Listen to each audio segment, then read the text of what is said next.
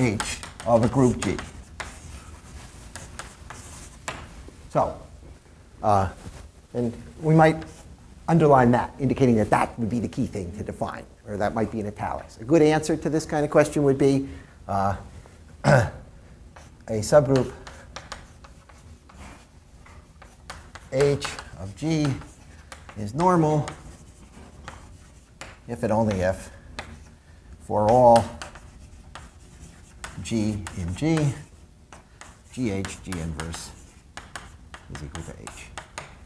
Something like that. That would be all. You wouldn't have to say a group is an object, is a set, together with a multiplication. A subgroup is a subset, such that blah, blah, blah, blah, blah. OK, it would just be, just define the term that's sort of specified. And we'll have about 10 such definitions. The second section will be a true-false, where we'll make some statement. And you'll get +1 if you get the true-false part right, and you'll get +4 for the description of why it's true or false. So it's not enough to just answer false.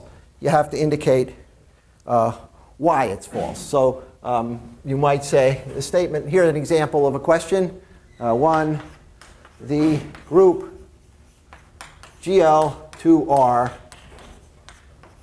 is abelian.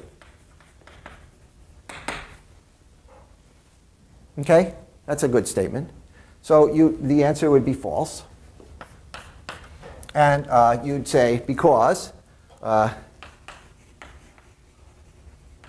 we can find two matrices, A and B, with AB not equal to BA. That would be about half credit. That would be about +2. And to get the full thing right, you'd want to give a specific counterexample, e.g., A is equal to 0, 1, 1, 0, and B, I hope this works, is equal to 2, 3, 0, 0. And I think if you multiply those in two opposite directions, you get two different answers. And then you might calculate AB and BA and show that they were not equal. Yeah? Will counterexample always be sufficient? Absolutely. In proving something is false, you just have to give one counterexample. That's the beautiful thing about mathematics, right?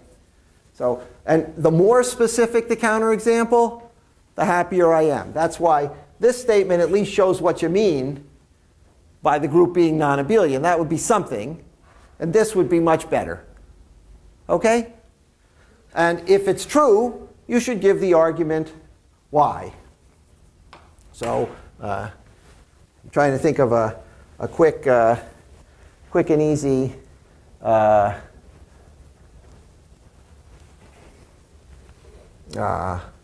well, you should, you could, and again, it wouldn't require, so a group G of order 21 contains a subgroup of order 7. I don't know.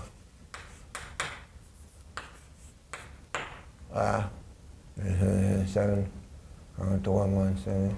A normal subgroup of order 7. And then you'd say true, and the proof would be there exists a subgroup H of order 7 by the CELO theorem. Number of such divides 3, which is 21 divided by 7, the index, and is congruent to 1 mod 7. And the only numbers that divide 3 and are congruent to 1 mod 7 would mean there's only one of them.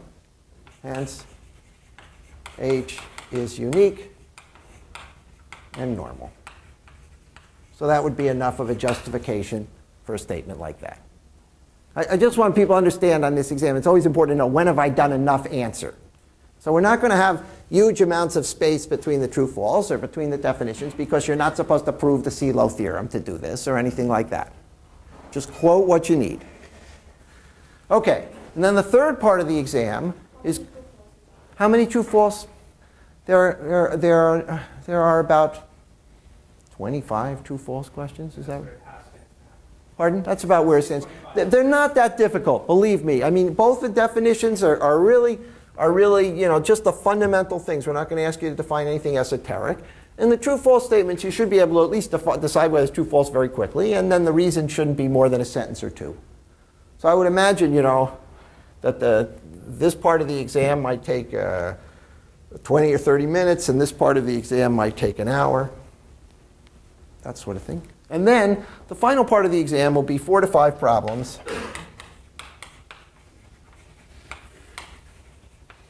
Of a slightly more involved nature, where we'll say, you know, prove that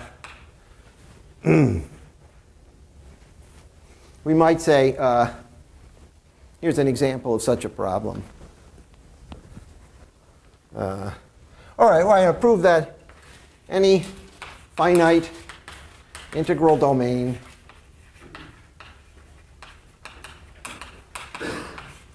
is a field. That would be a kind of statement. And then you'd have to say what it meant to be an integral domain and what it meant to be finite and why elements had inverses. And I won't write out the proof, but this is the kind of level of statement that would be at the end of the exam. And again, we're not throwing any curveballs here. Almost anything you've seen on this exam has been either carefully done out in class or done as a problem, et cetera. We're not going to tell you about a new mathematical structure that you now have to investigate based on the knowledge you have of rings and groups and fields. Okay? So that's what I have in mind for the exam. And I'm going to do a review today, or at least start the review, and then Peter's going to finish it on Friday. And of course, next week when you actually start studying, because the exam is next Friday, Peter and all of our wonderful Liz will be available to, and not to mention JC. Is JC around? They'll all be available to help you if questions come up. But as I say, just make sure, I've tried to emphasize how much this course is really a basic language course. Make sure you understand the basic concepts of ideal, et cetera. Now, I should also say, one second, I'll get to you. One second. I should also say that probably more of the exam than of the course will be on the latter part that we covered, the material on commutative rings and ideal theory. That's the part we haven't tested yet. And so we've had tests on groups and on vector spaces and groups of motions of the plane and things of that nature. There'll be some questions on that. But I would say that probably only a third of the course might have been about commutative ring theory, but probably about half the exam. You think that's fair, Peter? So, because that's the new material we'd be testing here. Okay, now, good. Would you ask us to define a theorem, like say what a theorem says in the definition part, or? No, and you mean, it's just terminology. So I wouldn't say, you know, state Gauss's lemma for primitive polynomials or something like that. But I might say, what's the content of a polynomial or something like that. So you don't have to identify the full, or I wouldn't say in the definition, what is the Silo theorem? Okay? But there will definitely be a problem where you'll have to know the statement of the Silo theorem. Yeah? Can we have, well, any results we can have to do in class or on the homework without proof? Except in the case where at the last section where we'd say, you know, prove that a finite integral domain is a field, you can't say in the homework we prove that the finite integral domain is a field. That would be it. But in the part of true false, absolutely. The key thing is to understand what makes this statement true or false. And that you can quote the material like the Silo theorems or things that we did in homework or things like that. Okay? Yeah. How about proofs of theorems?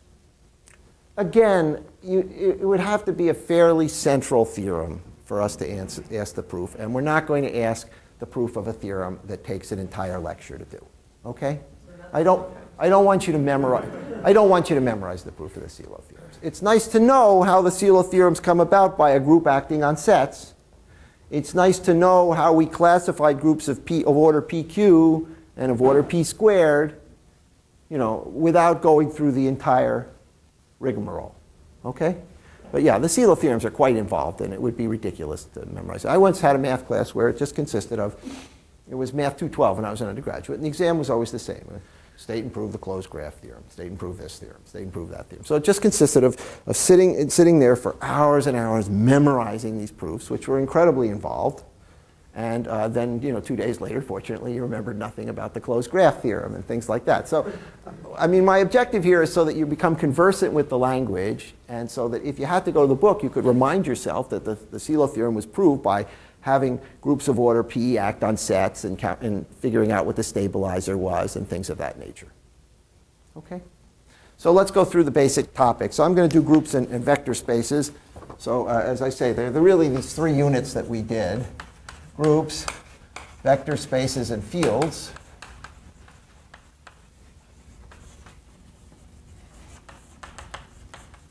And commutative rings.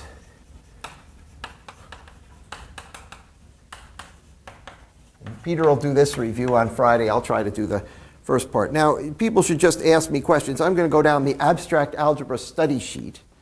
So the definition of a group, if we don't have the definition of a group, we're not going to be able to do much. So you should know that it's a set with a multiplication, an identity, an inverse, associative law. And you should have some examples of groups. And the examples of groups that we used all the time were the GLN over over the reals, the multiplicative group of matrices that we got out of linear algebra, and the symmetry groups of a set. So all one-to-one maps of the set to itself. And you should understand why those are groups. And then, so that was the definition of a group. And then we had the definition of a subgroup of a group, which was just a subset stable under the multiplication, containing the identity, containing the inverses of elements. And we had the notion of homomorphisms between groups and isomorphisms between groups. And we identified that the kernel of a homomorphism was a subgroup of G, and the image of a homomorphism was a subgroup of G prime. And that the kernel was a special subgroup of G. It was a normal subgroup of G. And that was the definition of a normal subgroup. And then after this definition of normal subgroup, we showed that any normal subgroup could be defined as the kernel of a homomorphism. That's an important fact. Any normal H in G is the kernel of a homomorphism F. And the homomorphism map G to the coset space. And so you should recall, and this is an important abstract concept, first of all, how one defines this as a set for any H by making an equivalence relation on G of the different cosets. And this is the set of the equivalence classes, or the different cosets. And then it's a group under the multiplication GH times G prime H equals GG prime H when H is normal in G. And then this homomorphism takes an element G to the coset of G with respect to H. And because of this multiplication law in a normal subgroup, that is a group homomorphism whose kernel is precisely H, and whose image is all of G mod H. So this is onto. And then we had an important counting theorem that if G is finite, the order of G is the order of this subgroup H times the index of the number of cosets. And that can be viewed as counting the number of elements here by recognizing that each one of the cosets contains exactly H elements. So that was a useful counting proposition. So one of the most famous examples of quotient groups, so we made a special study of it, was when the group G was Z. We showed the only subgroups H were of the form n times Z for n an integer, and that the quotient group was Z mod NZ. Now, this has more structure than just a group. This actually has the structure of a ring, but in the group theory section, it didn't make any difference. this was a cyclic generated by the class of 1 mod n. And we made a lot of study of this group and arithmetic of this group because it's just a basic group. Just as these are somehow basic non-abelian groups, these are very basic abelian groups. This is a cyclic group of infinite order, and these are cyclic group of any finite order. And we showed that an arbitrary cyclic group of order n was isomorphic to this group.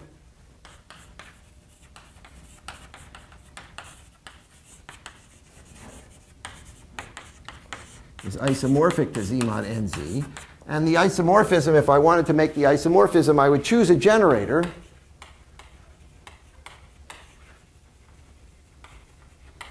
A cyclic group means one that consists of all powers of a given element.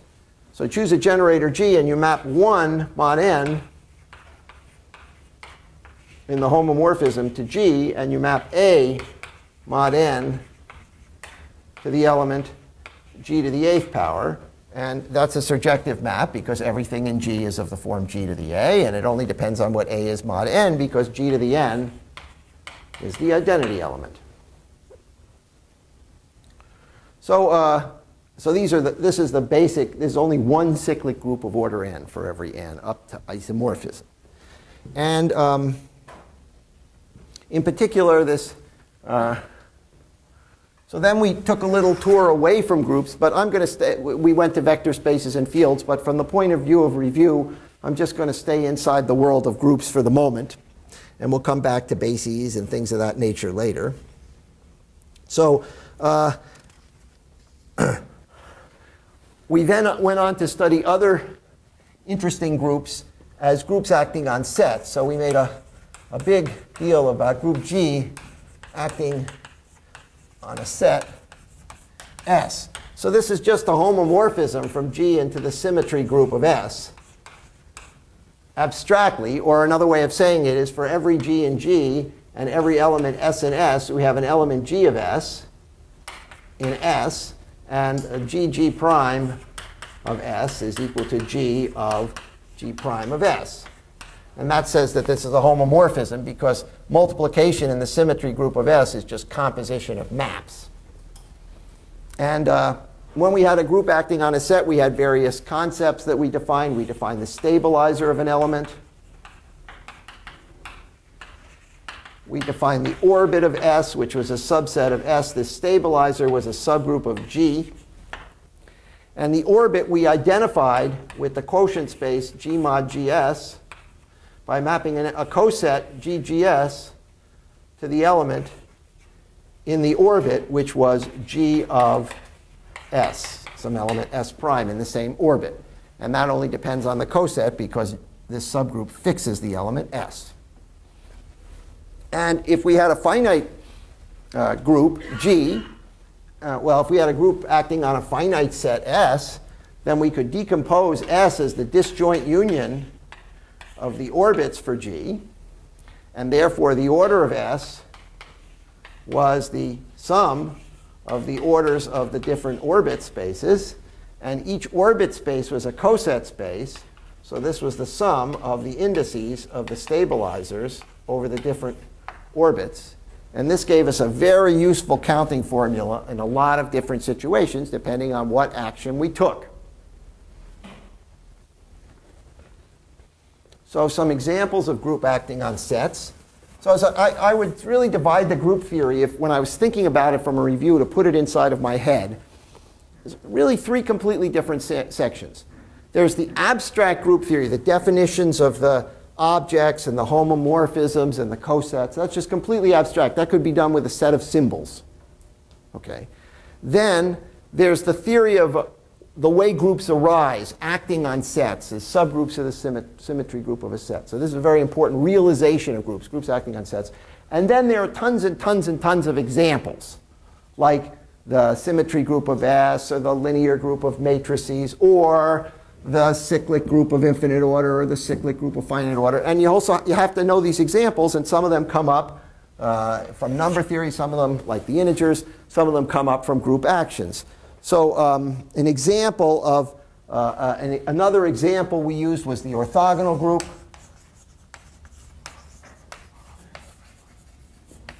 On of R, which was a subgroup of GLN of R. And that was the things that preserved an inner product on Rn. Or if you put them inside of matrices, they were the things that if you multiplied A times A transpose, you got the identity matrix. And we saw that implied that the determinant of an orthogonal matrix was plus or minus 1. So we had that group. And then we did the group of motions.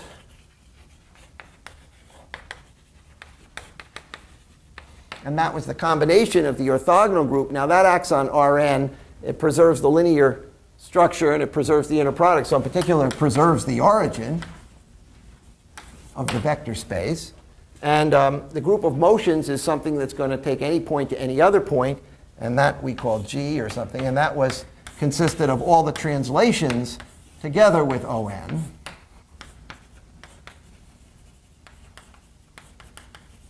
So things of the form G of a vector was an orthogonal transformation of the vector plus another vector, B.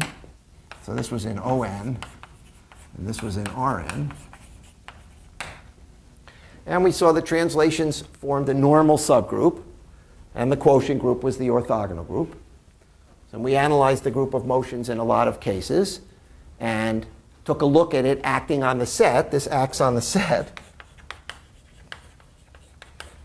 Rn, or it acts on the set of lines in Rn. It acts on a lot of different sets that we can imagine. And we also identified finite subgroups of it and discrete subgroups of it. So we found, so this is all in the area of examples like this, the specific examples of groups. So we identified, let me erase a little here.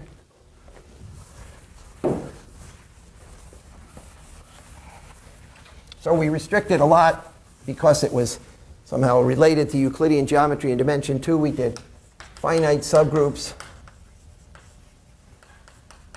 of O2. We showed they were either cyclic groups or dihedral groups. And then we did discrete subgroups of the motion group. And they had the form that you got a discrete subgroup L in R2, which was either 0 or multiples of one vector or multiples of two independent vectors. This thing was called a lattice.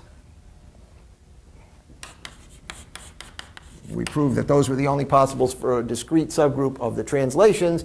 And then you got a little finite group in O2. Well, at least a finite quotient group.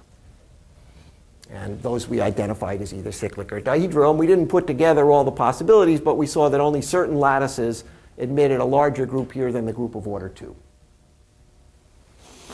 So that was the that was the discrete group of motions. Now, Excuse me? Sure. I don't want to slow us down. Not at all. Not at all. Point or something. Yeah, yeah. But when you on the gamma there, I have to admit I'm a little fuzzy, and if it's not worthwhile for the exam, just No, it's important. So we discussed the finite subgroups gamma of O2. And it's not really gamma here. Namely, there's a group here, which is the discrete subgroup. Let me say it more precisely. So if we have a discrete subgroup here, let's call it. I'm sorry. Is that what you called the point group? That's yeah. There was the. If I have a discrete subgroup here, let's call it gamma discrete. Then this L is the intersection of gamma with the translations, which has either this. It's either 0. It has no translations in it. It has translations by all multiples of one vector, or it has translations by independent vectors. And we discovered that if we took gamma bar, which was gamma modulo L, that was a finite subgroup in O2, which was G modulo R2. So that was the composition of a discrete subgroup of the motion group. First, you got a discrete subgroup of translations. And then if you mod it out, if you took that as the normal subgroup, it was a finite index, and the quotient group was a finite subgroup of O2, which we had already classified. And this was very restricted. That's what we showed. You couldn't get an arbitrary. So for example, in the case where L was a lattice, the order of this subgroup was at most 12, we showed. So it couldn't be an arbitrary cyclic or dihedral group because it has to preserve as preserves the lattice L in R2. Namely, when it operates on the plane as an element in O2, it has to stabilize the lattice. And that put a very serious restriction on which cyclic and dihedral groups we could have. Okay, so this is just a review to identify. Now, I'm not going to ask you to prove any of this on the exam, but I may ask you to recall the structure of finite subgroups here or the structure of discrete subgroups here. I mean, it'd be much too difficult to classify the discrete subgroups. Okay? Good.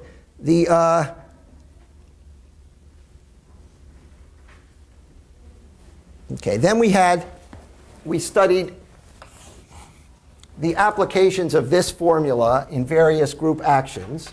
And the most important group action is the group action on itself. G acts on G by conjugation. So if you have an element G, G of S is GS G inverse. So that's an action of a group on its own set by conjugation. That satisfies these axioms. And the orbit of an element S is called the conjugacy class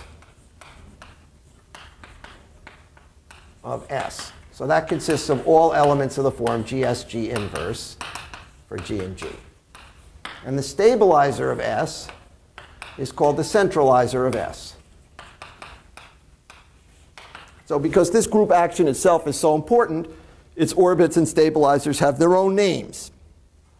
And then we use this action to classify certain groups. For example, we proved that a group of order p squared was abelian, and that a group of order p to the n, if the order of G is p to the n, then G has a non-trivial center.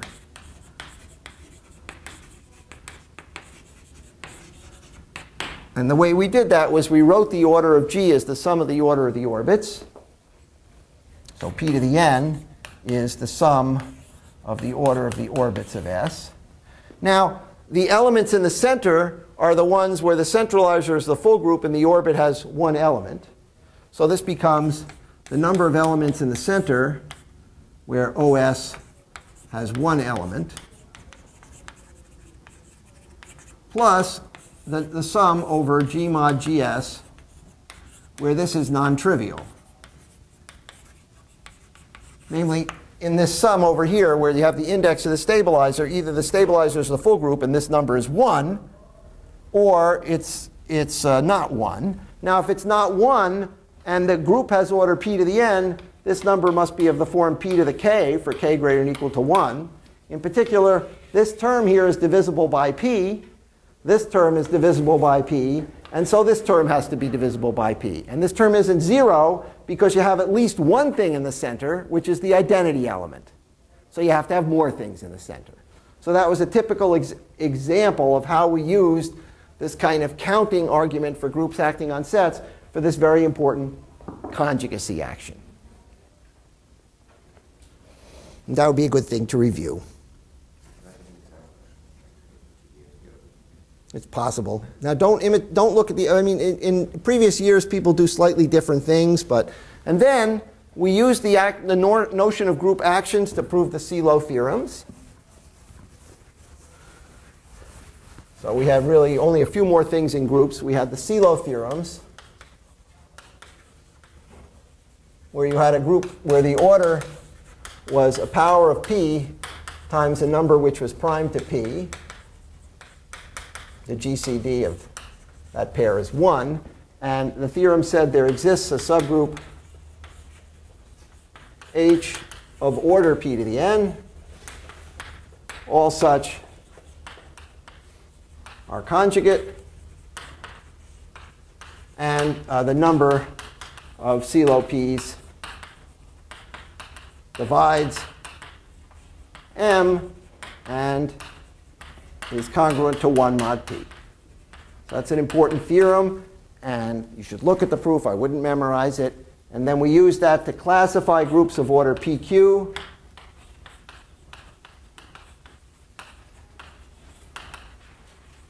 And we'll be using arguments like that undoubtedly on the exam. And then we had the final section on groups where we took a closer look at what conjugacy was in the symmetric group, Sn, which is the symmetric group on the set 1, 2, 3, up to permutations of n objects. And we showed that any element in G had a cycle decomposition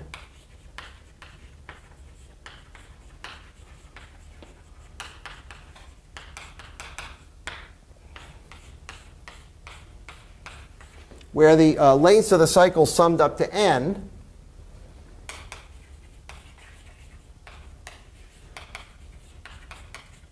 You know, if this had length A1 and this had length A2 as a cycle, A3, A1 plus AK is equal to n, so it was a partition of n, and that the cycle decomposition determined the conjugacy class. So two elements with the same cycle decomposition were conjugate. And we showed how to conjugate one into the other. So the different conjugacy classes in the symmetric group are determined by the cycle decomposition, and you can work out the order of an element and all kinds of things if you know the cycle decomposition, right? So that, for example, if I had an element in the symmetric group on 7 letters, and it looked like this, and I wanted to know what the order of that element was, you'd tell me right away it had order 10, because I'd have to raise this element to the 5th power to be trivial, and this element I'd have to square it. And the element commutes with itself. So computations in the symmetric group become quite nice if one has this cycle decomposition. And I should say we did one other thing with groups, namely we identified various simple groups. So those are ones with no non-trivial normal subgroups. So we made a big effort to show that the group A5, which is a normal subgroup of the symmetric group, is simple of order 60. And we made a big analysis of it using the icosahedron. And then Peter went on to show you that, I think Peter showed you that, did you show them that? AN, which is a normal subgroup of index 2 in the symmetric group, is simple for n bigger than or equal to 5. So these are good family of simple groups. And that's another subject which we just introduced but didn't go that far into. Peter, is there material on groups that I haven't covered that would be important to stress here? So as I say, there are these, as I say, if I tried to organize my study, and that's what's really useful about preparing for an exam like this. It's not that you're going to learn anything new. It's that you're going to be able to organize material for your own thinking about it in the future. I would say there's the abstract theory of groups.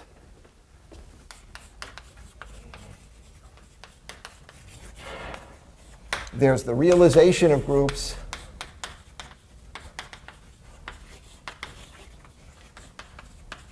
Acting on sets, on vector spaces. And then there are the examples.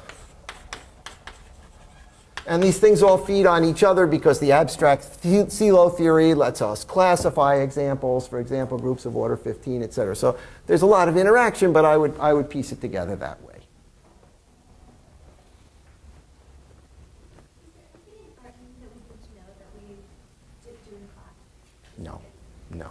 No, absolutely not.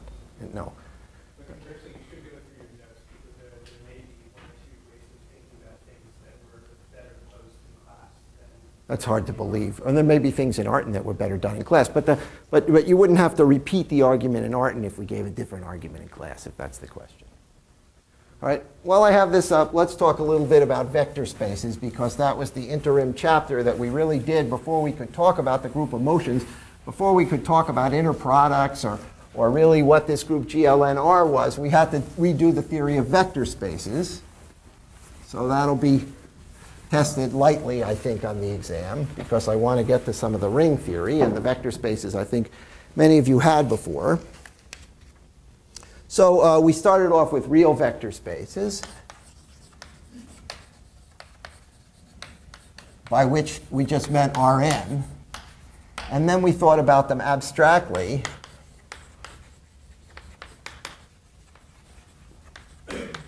Abstract vector spaces were just a set V, which was a group under addition with the identity element, the origin, an inverse element minus a vector.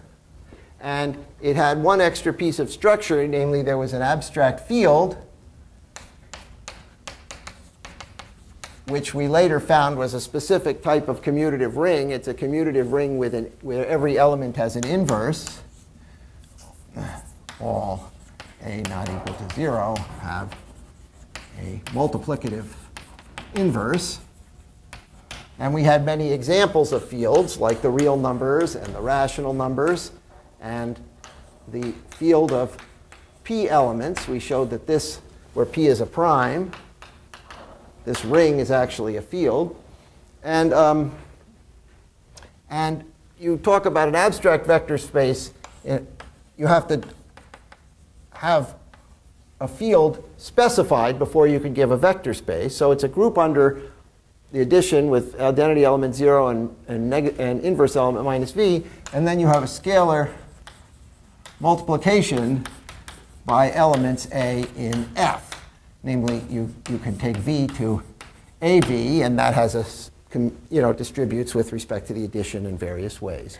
And then we showed that if you that this was an abstract vector space where you just took n tuples of real numbers, you added them as n tuples, and the scalar multiplication here, A times a vector v1 through vn, was just what you got by taking the multiple of each.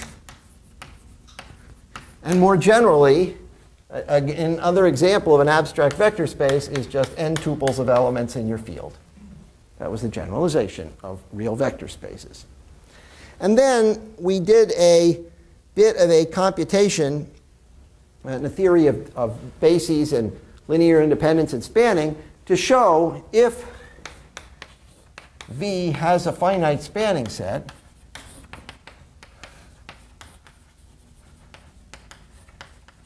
over F.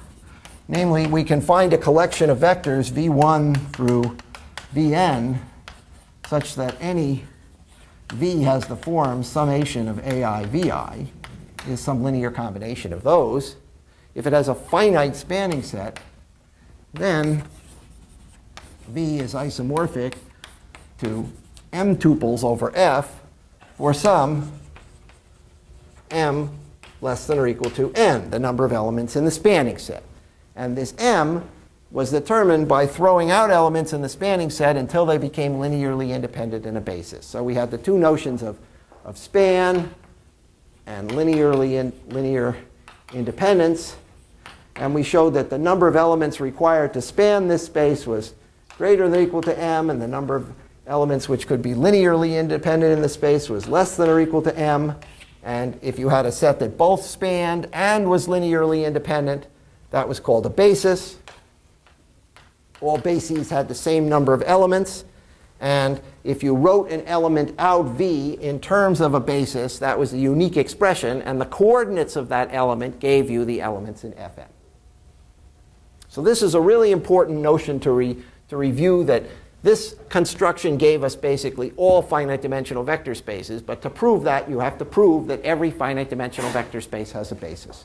So review the definitions of span, linear independence, basis. Know that bases have the same number of elements. I won't ask you to review all the linear algebra to prove this. But you should know at least that a spanning set has more elements than a basis. You should be able to identify linearly independent sets. You have to... Yeah, exactly. So that being the case, once we identified what all the finite dimensional vector spaces were, then it was natural to consider what were the homomorphisms and the isomorphisms between vector spaces. So we defined a homomorphism between vector spaces. Homomorphism was called a linear transformation. So it should be a homomorphism of additive groups that commutes with scalar multiplication. And we showed that if you took the kernel of T, it was a subspace of V, and the image of T was a subspace of W, where subspace is defined like subgroup. And we showed that if V is finite dimensional, the dimension of V was the dimension of the kernel plus the dimension of the image. And that was like our formula for the order of a group is the order of the normal subgroup times the order of the quotient group. So that was an important dimension formula, which is used all the time. And then we made a special consideration. We showed, by the way, that once if these were finite dimensional spaces, and if we chose a basis V1 through Vn of V, and a basis W1 through Wm of W, then we could represent T by an, I don't know, m by n matrix, where the mnemonic is that if you want to know what this column vector is, and I guess that's the kth column vector, you apply T to Vk, the kth vector of the basis here. And that's a vector in W, and then you write it out in terms of the basis W1 through Wm, and you get A, 1k, A, mk, right, where T of Vk is A1k W1 plus A2k W2 plus AMK Wm.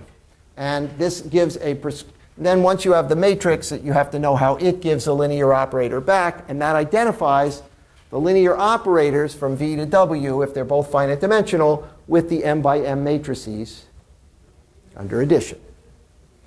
And then we made a more detailed study of when we had maps from a vector space to itself, because then we get a ring, can be composed. And you get a ring, the endomorphism ring of V, usually a non-commutative ring of n by n matrices, because then you can multiply matrices. And in particular, the invertible matrices give the isomorphisms. Invertible,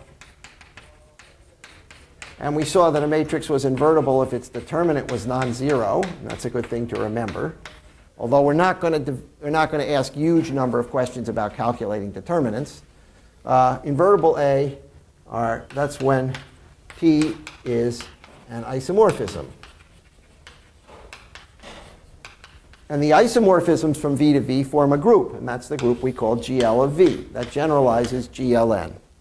And if V is finite dimensional over a vector space, this is the group GLN over F. N by n matrices over the field, which are invertible. Namely, their determinant is non-zero in that field.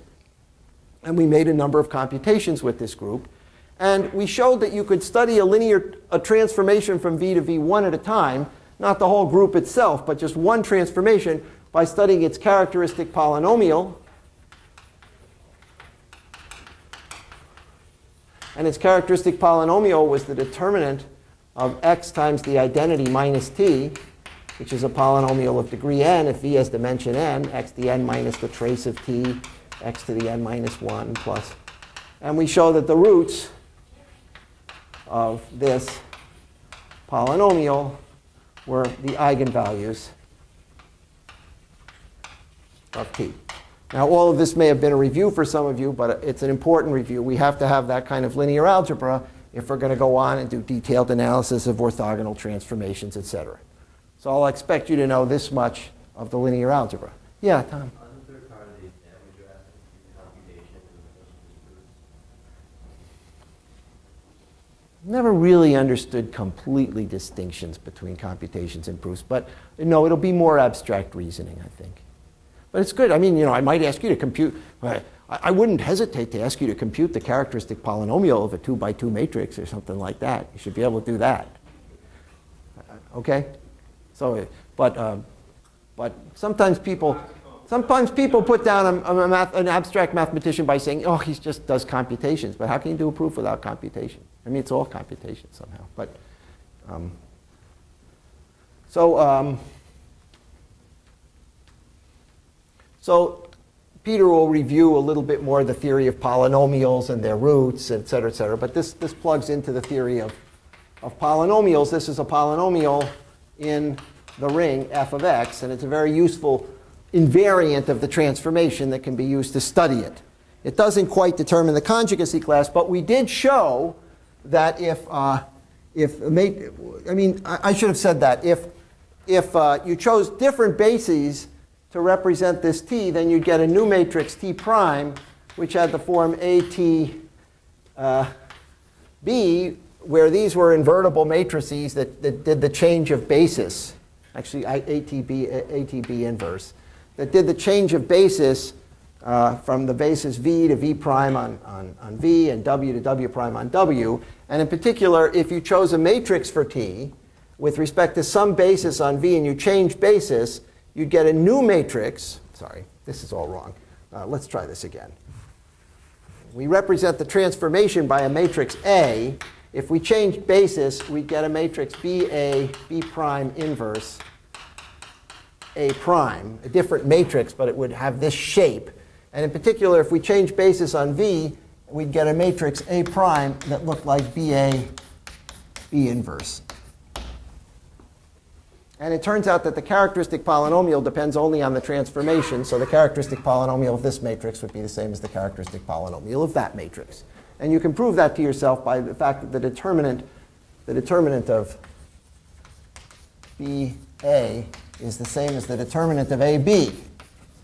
Even though the matrices don't commute, the determinant commutes, because both of these things are equal to the determinant of A times the determinant of B. And once you get down to the field, things commute with each other. So this seems like a lot to remember, but I think if you package the theory of vector spaces very much in the language of the theory of groups, these are like homomorphisms, these are the properties like homomorphisms. The one thing that's really new to vector spaces is that unlike the theory of groups, where we don't have a natural way to represent every group, we know how to represent a cyclic group and things of that nature. But once the groups get more complicated, we don't know what they all are. In the case of vector spaces, we know what they all are. And this representation of a vector space lets us somehow pick apart the theory of the maps between vector spaces. So since we don't even know what all the groups are, it's hopeless to classify the homomorphisms between the groups. But in vector space, we can classify the vector space using a basis. Then using the basis, we get a nice model of the linear transformation. And then we can investigate the transformation a little bit more closely and its eigenvalues using the characteristic polynomial. Next to the characteristic polynomial, you write little f of x and then big F of x. Yeah, the polynomial is this determinant. That's this polynomial of degree n. It's an element of the ring polynomials in one variable over the field. That's all I meant. I mean, we hadn't studied this ring at the time we discussed characteristic polynomials, but what we're doing is making an invariant that starts with a linear transformation of a vector space over a field and produces an element in this ring. And then the theory of this ring, like factorization and roots and things like that, gives us information back about the vector space. Right? So there's a lot of interaction, if you step back a little bit from the course, between the groups, the rings, and the vector spaces. And that'll be a fun thing in the course of the review to see. Okay? Questions? Was it all clear? Or you're just beginning to do the study? Okay. Well, as I say, I'm going to be around. Don't hesitate to send me email. Don't hesitate to bother Peter. Peter, yeah. Can you bring us cookies at the end of the exam? Cookies, absolutely. Not just cookies, we'll have cakes and everything. So all right, I'll bring some good stuff. It's in Boylston, right? Next Friday afternoon. The way our wonderful calendar is currently organized, I think the distance between the last lecture and the exam is what, 6 weeks? So think about that when the subject of calendar reorganization comes up in the curricular review. How much nicer if we had all taken this exam earlier. On the other hand, let's take advantage of this schedule as it's currently organized to put this all clearly in your head, and then you'll be in a good situation to go on with 123. Good. Okay. See you later.